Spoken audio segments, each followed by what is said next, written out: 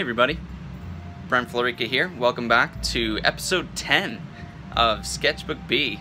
10 episodes already, crazy. Today I am super excited to bring to you the next installment in my robot-animal combination series based on kind of the vibe of Mortal Engines. The Robofish one was a big success. I really enjoyed that one, so I got some good suggestions on the last video for some to do in the future, and for today I'm going to be attempting a Robo-Rhino concept, and I am so pumped with how this turned out.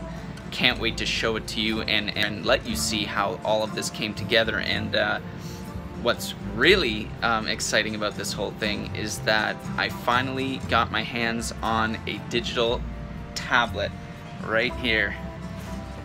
This baby right here. The Huion, however you say it, Kamvas 13. This thing has been so much fun. Got it probably close to a month ago now, and it's taken me a while just kind of playing around with it and figuring out my brush settings and stuff. But this was kind of the first piece that I seriously attempted with it from start to finish in any kind of like a polished sort of way. So yeah, I wanted to share that on the channel with you all, and you can let me know in the comments how I did. Hope you enjoy the results as much as I did. Anyway, without further ado, why don't we get stuck into it? I'm going to speed through the inking stage here because the video quality wasn't so great, but I started screen capturing for the coloring stage, so it does get better. Please bear with me. I won't have that problem in future videos. Basically, this step consisted of one layer of just roughing out the basic rhino shape with pencil, then a second pencil layer, refining the shape, the armor plating, and the details for the robot aspects of the RoboRhino, and then finally putting down another layer over it with an ink brush that I've been refining for the last few weeks, trying to draw smooth, clean lines and also vary my line thickness for more visual appeal. This next step is called flatting, and while somewhat boring and tedious, is a very important step in digital coloring because it makes changing large areas of color much easier later on, makes it a lot easier to just grab whole areas with the magic wand tool, and basically it's like a childhood color. You're trying to stay within the lines and you're just putting down one tone, no gradients, no highlights and shadows, just one flat color. Therefore, it's called flatting. Nice and straightforward.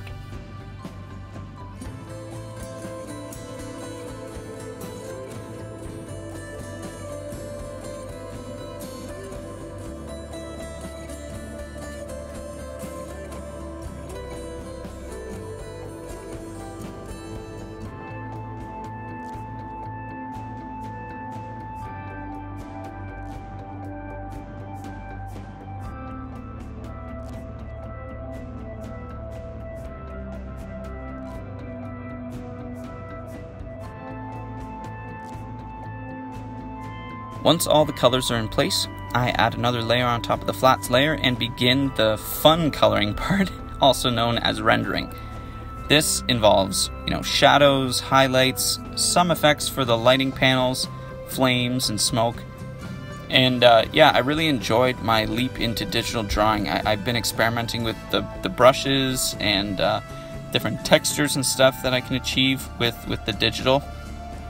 And you know what, I think this is going to help me take a great leap forward as an artist, and I'm really excited to see where this is going to go. The journey of creative improvement continues.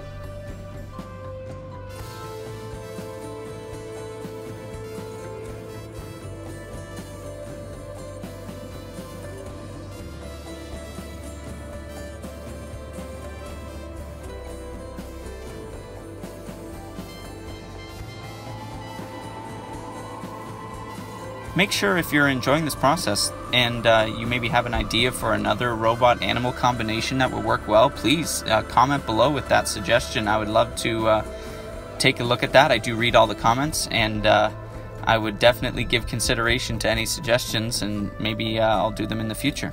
Also, please do consider giving a like and maybe even a pound on the subscribe button, and help me hit my 50 subscriber goal.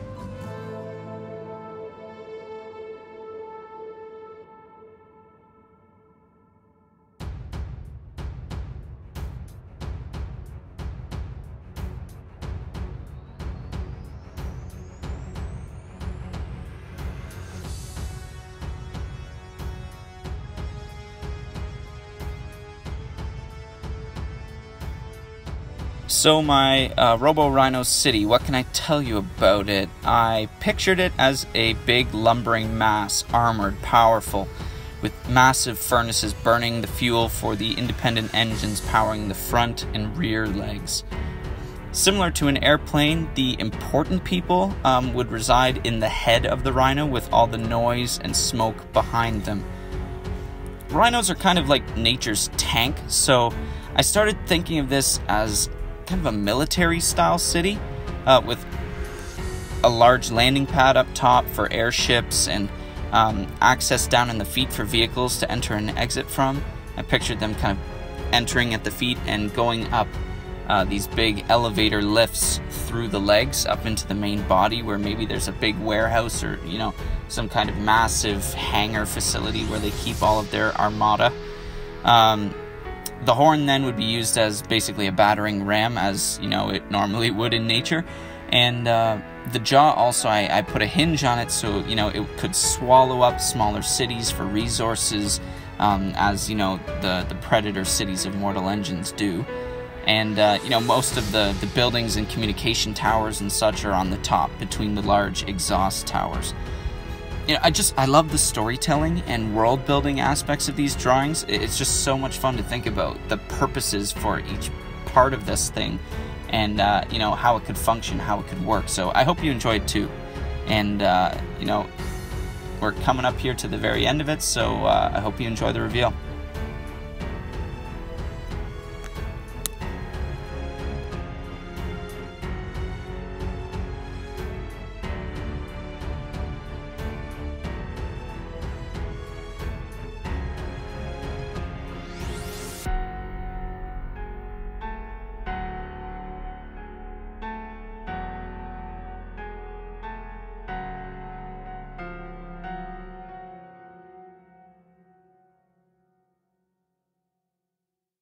Thanks for joining me at Sketchbook B. Please like, subscribe, and share this video if you enjoyed your time here. And don't forget to hit that notification bell so you never miss out on new episodes. Also, feel free to click on the links to check out my other content. That's all for now. See you next time.